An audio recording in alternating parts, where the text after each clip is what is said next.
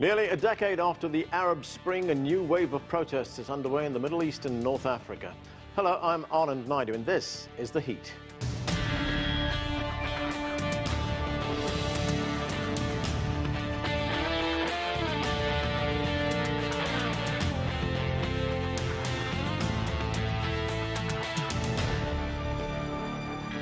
The year was 2010 when a young Tunisian street vendor set himself on fire. It was an act of protest and desperation, leading to what became known as the Arab Spring, a political uprising across the Middle East and North Africa. But while the movement may have ended 3 years later, many of the grievances, including corruption and the desire for political and economic reform, remained.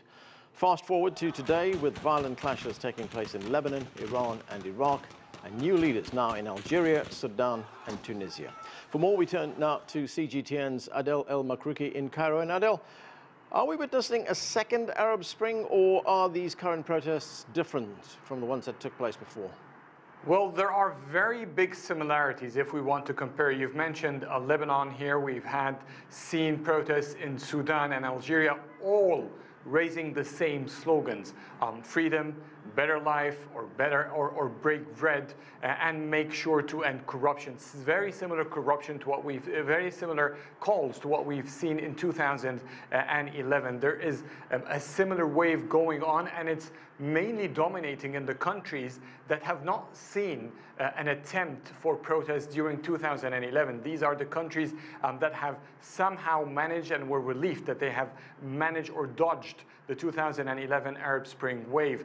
So in terms of demands, they're very similar. In terms of geography, of course, it's quite different. We're seeing an expansion, and we're seeing also the reaction of the protesters, and the expectations from the government's reaction are quite similar, are much different and more advanced than what we've seen in 2011. It seems like the protesters have gained a lot of experience and a lot of expectations from seeing their fellow Arab nations doing and moving since 2011.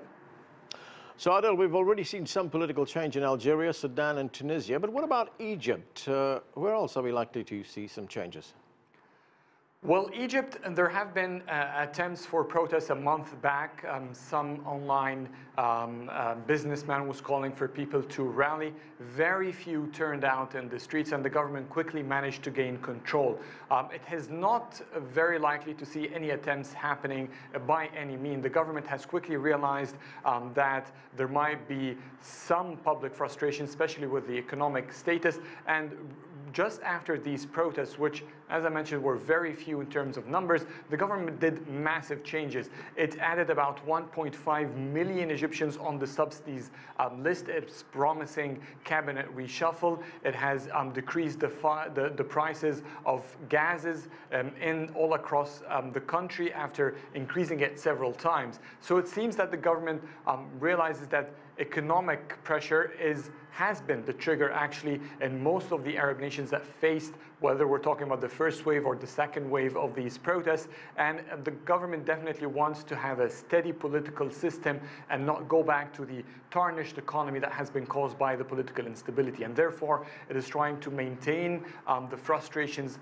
financially and economically, to maintain political stability. So it is not very likely to see so. And in terms of reaction or in ballot numbers, President al-Sisi appears to be having a strong popularity in the street. The parliament, he has dominance in the parliament. Almost the entire parliament is supporting him. And the last elections, he has won in a landslide victory. So in terms of support he has popularly, he has millions, tens of millions supporting him in terms of the numbers. If we want to take a look at the constitutional referendum or the last presidential election.